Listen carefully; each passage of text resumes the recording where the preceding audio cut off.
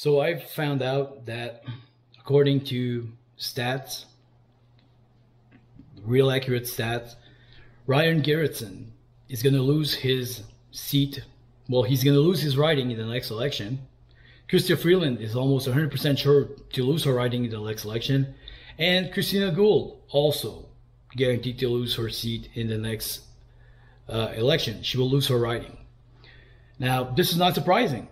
There are probably many more that are guaranteed to lose their seats, but I just wanted to point these three out because they're the most annoying ones in the Liberal Party. Oh, also, I almost forgot. Mélanie Joly will lose her riding also. She's almost 99% sure of losing her riding in the next federal election. I saw these stats somewhere. I saw the percentages, and they're losing their ridings by 20%, 10%, 15%. So they're almost 99% sure to lose their riding unless of a miracle, you know, like they will lose their seats in their own ridings. Hell yeah.